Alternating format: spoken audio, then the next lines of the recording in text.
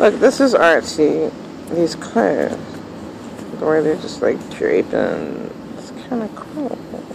There's a collar. Here's a collar. Here's a collar.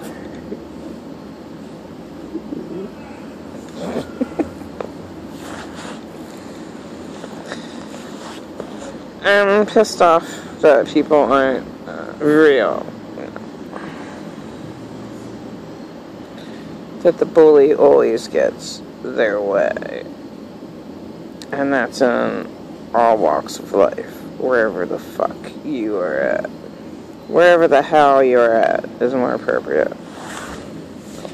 And in most cases, you can use the F word. Because most people are in the worst situations, so how? Why not? Half the world can use the statement, where the fuck are you at? Half the world can use that.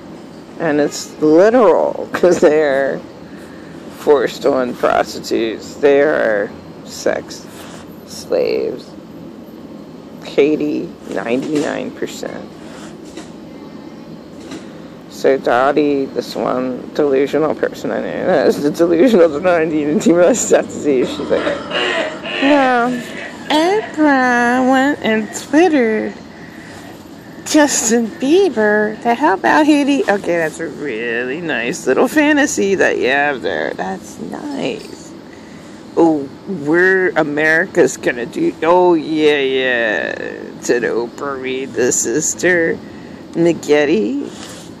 Mary Maggette book? 69-year-old nun that helped out children under 10 that were forced on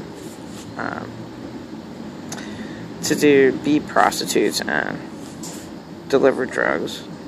Maybe some of them were as small as 5. Really, really small children they used to deliver to do the dirty work, because no one's going to guess the little kid's going to do it. It's really, really bad. These kids were abused, and she helped a lot of them out. But where were any of the churches? And she was the only one. Okay, so that's a really good, godly person. She was much better than Mother Teresa. Because Mother Teresa she just wanted to suck the poor person in her little tiny religious realm, okay? And she might have fed him a piece of bread, okay? And when they were offered beds somewhere, she refused the bed. Nah, they're gonna sleep on the hardwood floor. 'Cause I, Mother Teresa, am a bitch. Why would you deny someone that? A bed? Oh, sleep on the floor. Bitch. Mother Teresa is a bitch. Okay. Really.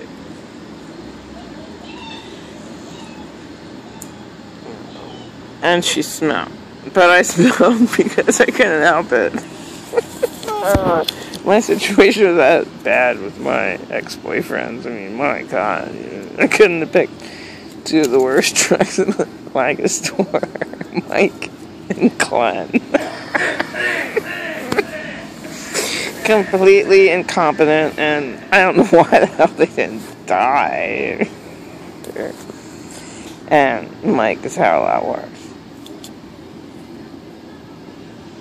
Glenn saved me from Mike. That's how bad. So there is worse or evils.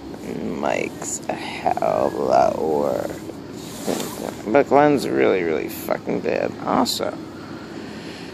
And came to the same evil because he put me in that mood of suicide, both men, and